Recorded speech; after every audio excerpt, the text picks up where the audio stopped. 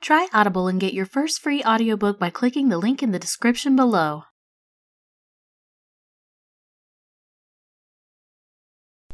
The Deacon by William James Lampton. Taken from The Best American Humorous Short Stories.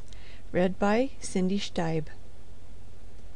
Of course, the widow Stimson never tried to win Deacon Hawkins, nor any other man, for that matter. A widow doesn't have to try to win a man. She wins without trying. Still, the widow Stimson sometimes wondered why the deacon was so blind as not to see how her fine farm, adjoining his equally fine place on the outskirts of the town, might not be brought under one management, with mutual benefit to both parties at interest. Which one that management might become was a matter of future detail. The widow knew how to run a farm successfully, and a large farm is not much more difficult to run than one of half the size. She had also had one husband, and knew something more than running a farm successfully. Of all of which the deacon was perfectly well aware, and still he had not been moved by the merging spirit of the age to propose consolidation. This interesting situation was up for discussion at the Wednesday afternoon meeting of the Sisters' Sewing Society. For my part, Sister Susan Spicer, wife of the Methodist minister, remarked as she took another tuck in a 14-year-old girl's skirt for a 10-year-old, "For my part, I can't see why Deacon Hawkins and Kate Stimson don't see the error of their ways and depart from them." "I rather guess she has," smiled Sister Poteet, the grocer's better half, who had taken an afternoon off from the store in order to be present. "Or is willing to," added Sister Maria Cartridge, a spinster still possessing faith, hope, and charity, notwithstanding she had been on the waiting list a long time. "Really now," exclaimed little Sister Green, the doctor's wife, "do you think it is the deacon who needs urging?" "It looks that way to me," Sister Poteet did not hesitate to affirm. "Well, I heard Sister Clark say that she heard him call her Kitty one night when they were eating ice cream at the Mite Society," Sister Candish, the druggist's wife, added to the fund of reliable information on hand. "Kitty, indeed!" protested Sister Spicer. "The idea of anybody calling Kate Stimson Kitty! The deacon will talk that way to most any woman, but if she let him say it to her more than once, she must be getting mighty anxious, I think." "Oh," Sister Candish hastened to explain, "Sister Clark didn't say she had heard him say it twice." "Well, I don't think she heard him say it once," Sister Spicer asserted with confidence. "I don't know about that," Sister Poteet argued. "For all I can see and hear, I think Kate Stimson wouldn't object to most anything the deacon would say to her, knowing as she does that he ain't going to say anything he shouldn't say." "And isn't saying what he should," added Sister Green, with a sly snicker, which went around the room softly. "But as I was saying," Sister Spicer began, when Sister Poteet, whose rocker near the window commanded a view of the front gate, interrupted with a warning "Shh, shh." "Why shouldn't I say what I wanted to when—" Sister Spicer began. "There she comes now," explained Sister Poteet, "and as I live, the deacon drove her here in his sleigh, and he's waiting while she comes in. I wonder what next?" And Sister Poteet, in conjunction with the entire society, gasped and held their eager breaths, awaiting the entrance of the subject of conversation. Sister Spicer went to the front door to let her in, and she was greeted with the greatest cordiality by everybody. "We were just talking about you, and wondering why you were so late coming," cried Sister Poteet. "Now take off your things and make up for lost time. There's a pair of pants over there to be cut down to fit that poor little Snithers boy." The excitement and curiosity of the society were almost more than could be borne, but never a sister let on that she knew the deacon was at the gate waiting. Indeed, as far as the widow could discover, There was not the slightest indication that anybody had ever heard there was such a person as the deacon in existence. "Oh," she chirruped, in the liveliest of humors, "you will have to excuse me for today. Deacon Hawkins overtook me on the way here, and he said I had simply got to go sleigh riding with him. He's waiting out at the gate now." "Is that so?" exclaimed the society unanimously, and rushed to the window to see if it were really true. "Well, did you ever?" commented Sister Poteet generally. "Hardly ever," laughed the widow good-naturedly, "and I don't want to lose the chance. You know Deacon Hawkins isn't asking somebody every day to go sleighing with him. I told him I'd go if he would bring me around here to let you know what had become of me, and so he did. Now good-bye, and I'll be sure to be present at the next meeting. I have to hurry because he'll get fidgety." The widow ran away like a lively schoolgirl. All the sisters watched her get into the sleigh with the deacon, and resumed the previous discussion with greatly increased interest. But little recked the widow, and less recked the deacon. He had bought a new horse, and he wanted the widow's opinion of it, for the widow Stimson was a competent judge of fine horseflesh. If Deacon Hawkins had one insatiable ambition, it was to own a horse which could fling its heels in the face of the best that Squire Hopkins drove. In his early manhood the deacon was no deacon by a great deal, but as the years gathered in behind him he put off most of the frivolities of youth, and held now only to the one of driving a fast horse. No other man in the county drove anything faster except Squire Hopkins, and him the deacon had not been able to throw the dust over.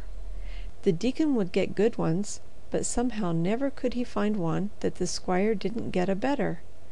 The squire had also in the early days beaten the deacon in the race for a certain pretty girl he dreamed about, but the girl and the squire had lived happily ever after, and the deacon, being a philosopher, might have forgotten the squire's superiority had it been manifested in this one regard only, but in horses too, that gravelled the deacon. "How much did you give for him?" was the widow's first query, after they had reached a stretch of road that was good going, and the deacon had let him out for a length or two. "Well, what do you suppose? You're a judge." "More than I would give, I'll bet a cookie." "Not if you was as anxious as I am to show Hopkins that he can't drive by everything on the pike." "I thought you loved a good horse because he was a good horse," said the widow, rather disapprovingly. "I do, but I could love him a good deal harder if he would stay in front of Hopkins' best." "Does he know you've got this one?"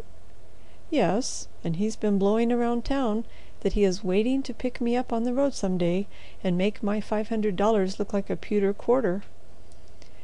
"So you gave $500 for him, did you?" laughed the widow. "Is it too much?" Hesitated the widow, glancing along the graceful lines of the powerful trotter. "I suppose not, if you can beat the squire." "Right you are," crowed the deacon. "And I'll show him a thing or two in getting over the ground," he added with swelling pride.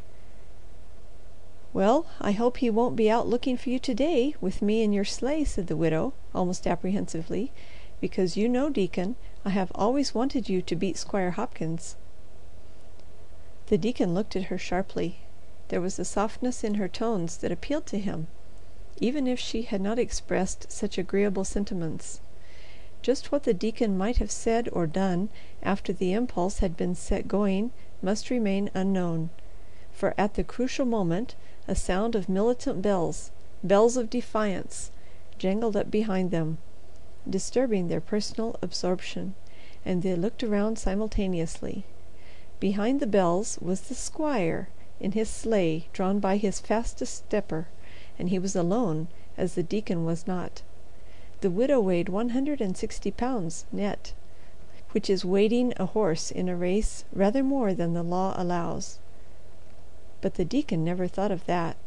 Forgetting everything except his cherished ambition, he braced himself for the contest, took a twist hold on the lines, sent a sharp, quick call to his horse, and led him out for all that was in him.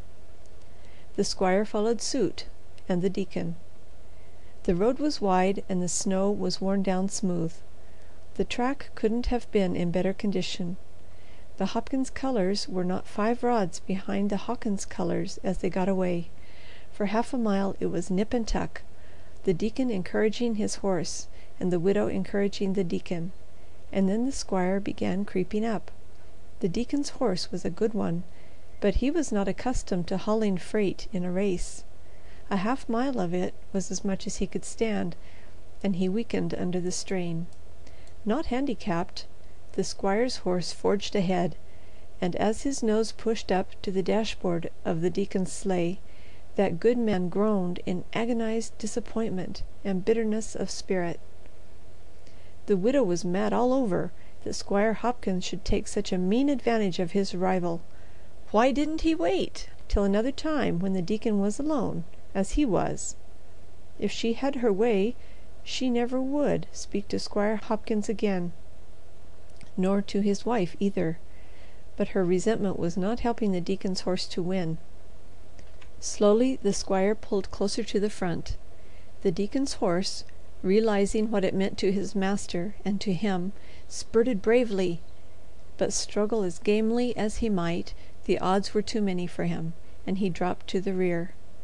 The squire shouted in triumph as he drew past the deacon, and the dejected Hawkins shriveled into a heap on the seat, with only his hands sufficiently alive to hold the lines. He had been beaten again, humiliated before a woman, and that, too, with the best horse that he could hope to put against the ever-conquering squire. Here sank his fondest hopes, here ended his ambition. From this on he would drive a mule or an automobile. The fruit of his desire had turned to ashes in his mouth. But no, what of the widow? She realized, if the deacon did not, that she, not the squire's horse, had beaten the deacon's, and she was ready to make what atonement she could. As the squire passed ahead of the deacon, she was stirred by a noble resolve. A deep bed of drifted snow lay close by the side of the road, not far in front. It was soft and safe, and she smiled as she looked at it, as though waiting for her. Without a hint of her purpose, or a sign to disturb the deacon in his final throes, she rose as the sleigh ran near its edge, and with a spring which had many a time sent her lightly from the ground to the bare back of a horse in the meadow, she cleared the robes and lit plump in the drift. The deacon's horse knew before the deacon did that something had happened in his favor, and was quick to respond. With his first jump of relief, the deacon suddenly revived. His hopes came fast again. His blood retingled. He gathered himself, and cracking his lines, he shot forward. And 3 minutes later he had passed the squire as though he were hitched to the fence. For a quarter of a mile the squire made heroic efforts to recover his vanished prestige, but effort was useless, and finally concluding that he was practically left standing, he veered off from the main road down a farm lane to find some spot in which to hide the humiliation of his defeat. The deacon, still going at a clipping gait, had one eye over his shoulder, as wary drivers always have on such occasions, and when he saw the squire was off the track, he slowed down and jogged along with the apparent intention of continuing indefinitely. Presently an idea struck him, and he looked around for the widow. She was not where he had seen her last. Where was she? In the enthusiasm of victory he had forgotten her. He was so dejected at the moment she had leaped that he did not realize what she had done, and 2 minutes later he was so elated that, shame on him, he did not care. With her all was lost. Without her all was won, and the deacon's greatest ambition was to win. But now, with victory perched on his horse collar, success his at last, he thought of the widow, and he did care. He cared so much that he almost threw his horse off his feet by the abrupt turn he gave him, and back down the pike he flew, as if a legion of squires were after him. He did not know what injury she might have sustained. She might have been seriously hurt, if not actually killed. And why? Simply to make it possible for him to win. The deacon shivered as he thought of it, and urged his horse to greater speed. The squire down the lane saw him whizzing along, and accepted it profanely as an exhibition for his especial benefit. The deacon now had forgotten the squire, as he had only so shortly before forgotten the widow. 200 yards from the drift into which she had jumped, there was a turn in the road, where some trees shut off the sight, and the deacon's anxiety increased momentarily until he reached this point. From here he could see ahead, and down there in the middle of the road stood the widow, waving her shawl as a banner of triumph, though she could only guess at results. The deacon came on with a rush, and pulled up alongside of her in a condition of nervousness he didn't think possible to him. "Hooray! Hooray!" shouted the widow, tossing her shawl into the air. "You beat him! I know you did, didn't you? I saw you pulling ahead at the turn yonder. Where is he and his old plug?" "Oh, bother take him and his horse and the race and everything. Are you hurt?" gasped the deacon, jumping out, but mindful to keep the lines in his hand. "Are you hurt?" he repeated anxiously, though she looked anything but a hurt woman. "If I am," she chirruped cheerfully, "I'm not half hurt as bad as I would have been if the squire had beat you, Deacon. Now don't you worry about me. Let's hurry back to town so the squire won't get another chance, with no place for me to jump. And the deacon? Well, well," with the lines in the crook of his elbow, the deacon held out his arms to the widow, and the sisters at the next meeting of the Sewing Society were unanimously of the opinion that any woman who would risk her life like that for a husband was mighty anxious. The End. The Deacon, by William James Lampton.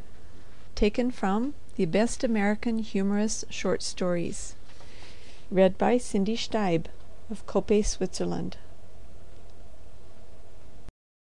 Try Audible and get your first free audiobook by clicking the link in the description below.